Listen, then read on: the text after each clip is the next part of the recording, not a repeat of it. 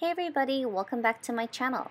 I created this look and posted a picture on my Instagram, so some of you guys seem to like it, so I said, hey, why not just go ahead and finish up this video.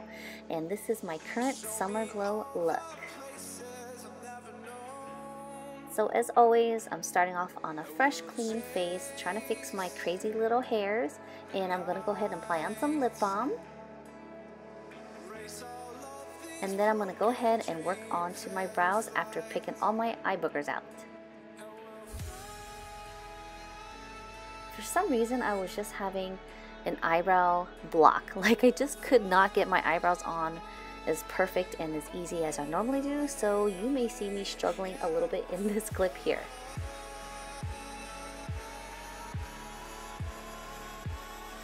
I feel like using a wax-based pencil can be pretty quick in filling in my eyebrows just because my eyebrows are really thin, they're very light.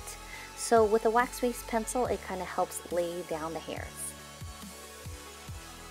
And I do love using concealer to shape my brows just because it kind of acts as an eraser to kind of hide the mistakes that I made. And it's really good because it helps kind of thin out the areas that is needed.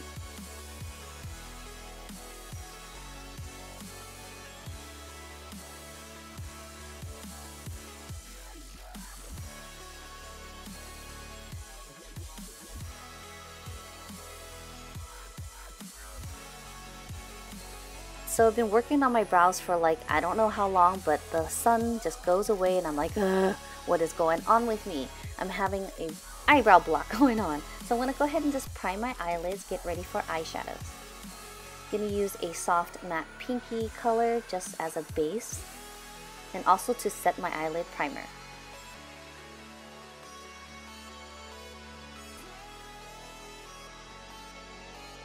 Then I'm going to go in with this soft peachy color and I'm just going to warm up the crease.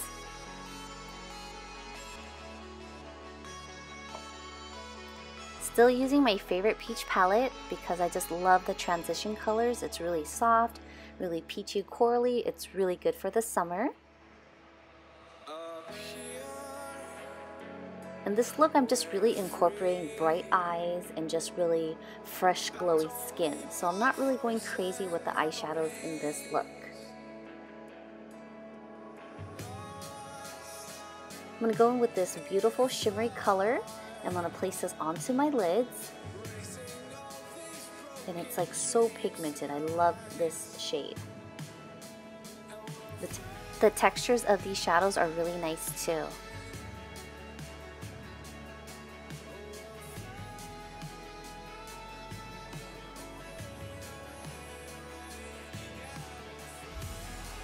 So now I'm going to go in with a chocolate brown color, and this is going to go ahead and just fill in my outer crease just to warm up that eyelid area.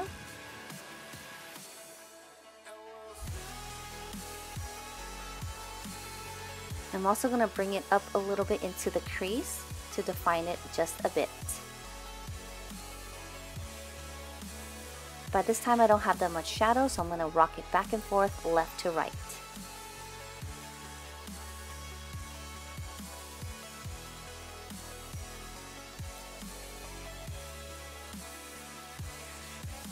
Now I'm going to take a blending brush and buff everything out so it's nice and soft looking.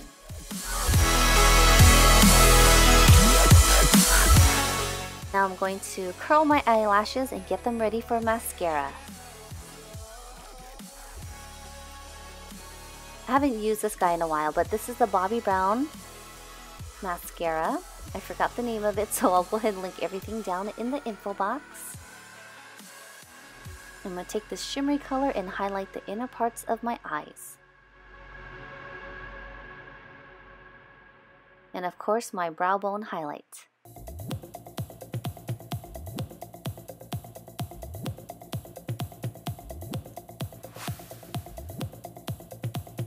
I felt like the eyeshadows didn't have any dimension on the outer corners in the crease, so I'm just going to go in softly with a black color. And I'm just lifting up my eyes and letting that brush rock into that crease. As you can see, I'm not bringing it down to my lids. I just really want to highlight that crease bone right in the center. It's gonna look like I have a harsh crease line right there, but I'm going to buff that out as soon as I pack that color into the desired area I like.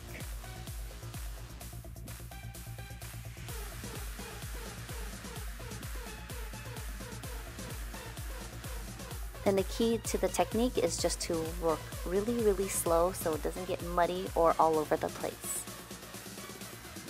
And adding more is always easy than to remove.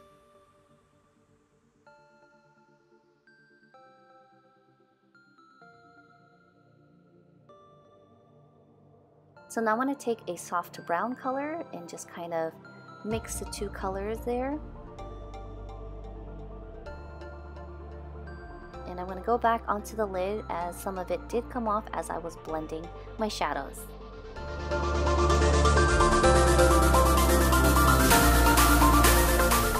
Now onto lashes. I know, finally using a brand new pair. As usual, I'm just going to place the lashes as close to my lash line as possible so it looks super natural. I really love these wispy lashes because they are demi and they just look so natural and soft. They are a bit long, but I do like that.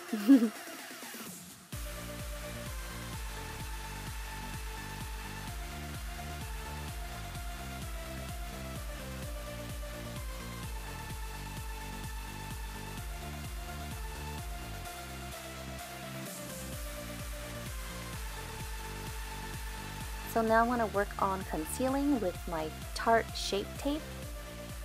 And I'm just going to use a buffing brush and just buffing it into the center of my face where it has the most discoloration.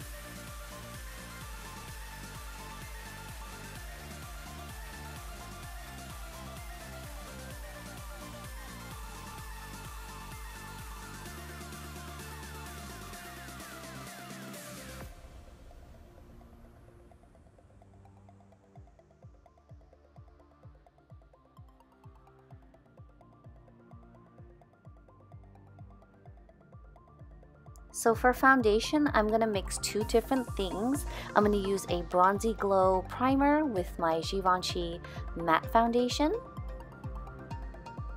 This is going to give me that beautiful soft summery glow, still sheer where my skin is still peeking through. But of course, using the Tarte Shape Tape is going to hide the dark circles and all the other imperfections.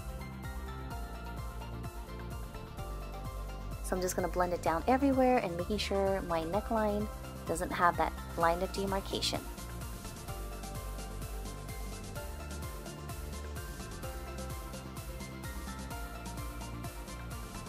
So I'm going to take a little bit of powder, just one application, because I don't want to matte out this look. I still want to have that soft glowy look. And I'm just going to use a little bit of bronzer just to give a little dimension into my face.